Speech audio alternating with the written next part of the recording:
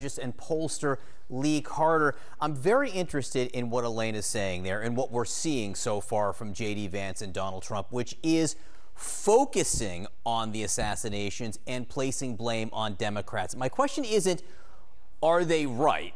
My question is, how effective, Anna, do you think that would be as a strategy? There is no doubt that Trump supporters see this as an attack on Trump and want to blame Democrats. Listen, I hear it from my own family where there are Trump supporters. They are incensed about this and think there's this big strategy and plan to attack Donald Trump. Do I think it's effective with everybody else? No, because everybody else has been around for 6 years and has ears and eyes and remembers the El Paso shooter who killed 20 people in a Walmart, whose manifesto was influenced by Trump. We remember when Trump made jokes at his rallies after Paul Pelosi's skull had been bashed in by a whack job with a hammer.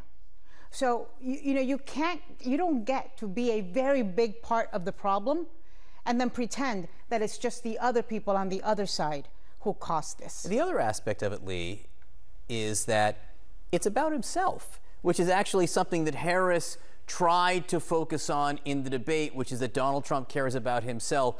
I care about you and your problems. Now, I get it's reasonable that if someone's being shot at, that he cares that he's being shot at. I mean, that's not unreasonable. But I do wonder if he's trading focus on the economy and inflation and immigration by making this a centerpiece.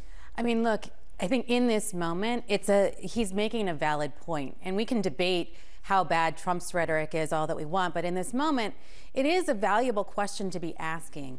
Is this rhetoric contributing to the situation that we're in this country? And I think there's no question that you can tie it back. We have the shooter who has said himself and repeated the language that's a threat to democracy. So I really think that we've got to take a careful look at it. The other thing I have to say is, we have to also question whether or not the rhetoric that we're using about the threat to democracy is effective. I saw in the presidential debate one of the most effective lines that Kamala Harris had was she called Donald Trump a small man with big consequences. When Tim Walz calls Donald Trump weird, those lines of attacks are actually more effective than the bigger threats. And I think that's really important. And there is a subtle difference. But here's, and I agree with you. It's, I think we should all question the rhetoric. The problem is that Donald Trump, who I think, if you were doing hurricane categories, he's on hurricane category 5, whereas the other side might be a 2. And Donald Trump and J.D. Vance are not questioning their rhetoric. Right now, because of their rhetoric, because of what he said in that debate, there's been 33 bombing threats in Springfield, Ohio, that would not have happened but for this false conspiracy theory being spread by the vice presidential and presidential Republican candidate. And those Haitians in Springfield, Ohio, and those students and the people that are victims of these threats and everything that's going on there don't have 24/7 Secret Service, right? They're on their own.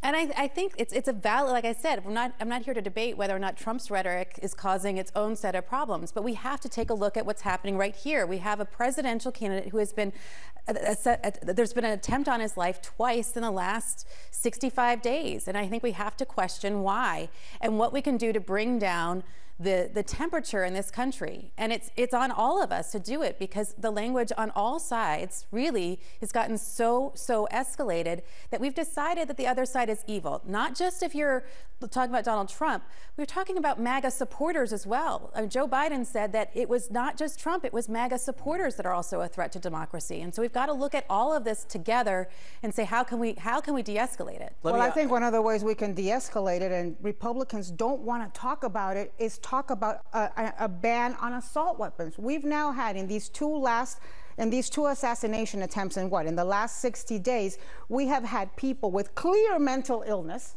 We don't know what their motive is, but we know that they have mental issues, and they've got, this one has a long record, who somehow got their hands on weapons of war, on assault weapons. I mean, how does a teenage kid get an AR-15? How does this guy get the gun that he got? And Republicans do not want to address the fact that this country is awash in guns that are assault weapons, that are weapons of war that can cause incredible destruction in very little time. I would think to myself that if that this that just happened and that has happened in the 60 days should do something to invigorate a bipartisan solution on that. But no. The only thing they do is blame the Democrats. We got about 45 seconds left, very quickly, because I've been cheating off your paper here, which is something I've done for 50 years or so. The polls, there has been what looks to be a little bit of a shift toward Harris in the last week since the debate. The ABC News Ipsos poll, which is the one that meets our standards at +6. There are some others that are out there that I won't put up on the screen that show the same basic thing. Is it palpable yet, do you think? Is it early enough to say that she had a debate that changed the trajectory a little bit? So I think it did change the trajectory when it comes to the general electorate, but it's not seeming to change the debate in the swing states. In the swing states, we're still seeing it's pretty flat or within 0.1, 0.2. That's not enough to really define it as a bounce. I do think, and I agree with Nate Silver, that we have to look at the next week worth of polls that come in because we haven't seen all the swing state polls come in. But at this point, it seems like she won the debate, but she didn't necessarily win the votes that she needed to. Obviously, she had a really good night, but I think we're going to have to see how that translates. We will see. All right, Lee Carter, Anna Navarro, great to see you both. Thank you very, very much. Sarah? All right, this morning we are standing by to see